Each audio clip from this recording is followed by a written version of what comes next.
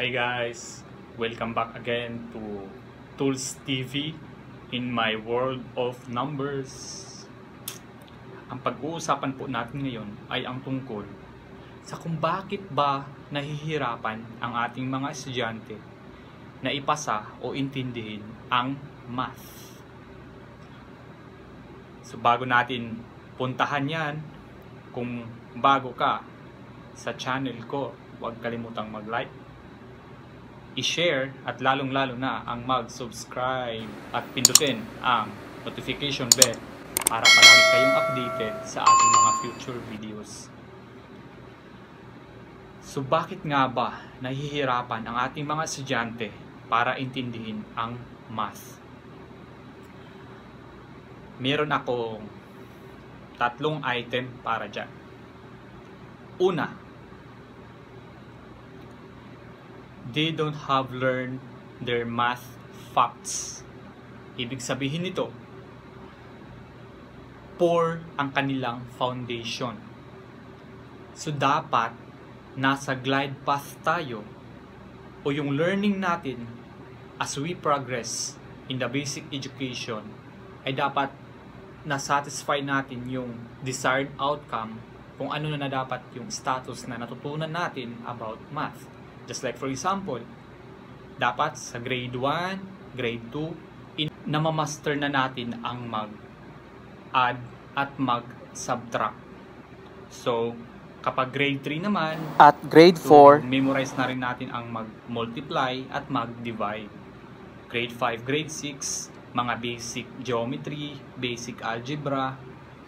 So, dapat nandoon na yung skill level natin para hindi tayo nahihirapan as we progress in our education. So, item number 2. They don't have seen enough examples.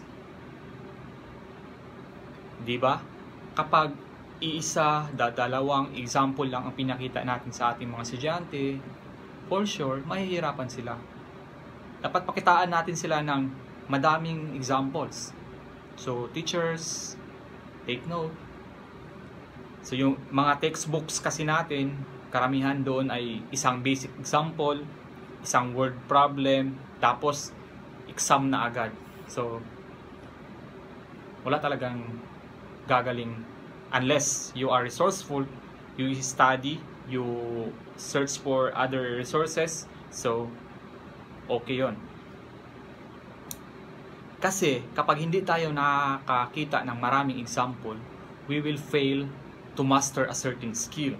So parang pagtatali lang ng ating sapatos, 'di ba?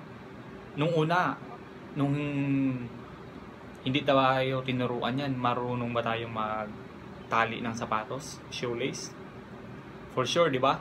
Ang hirap, left over right, saka right over left. So parang ganun din yung math. Kailangan natin una alamin kung paano yun gawin, i-practice natin ng i-practice hanggang sa ma-master natin. Isang sa mga sikreto, we need to invest our time on repetition. Practice, practice makes perfect. At ang pangatlo, kaya nahihirapan ang mga estudyante sa math ay ang poor habit patterns, poor attitude.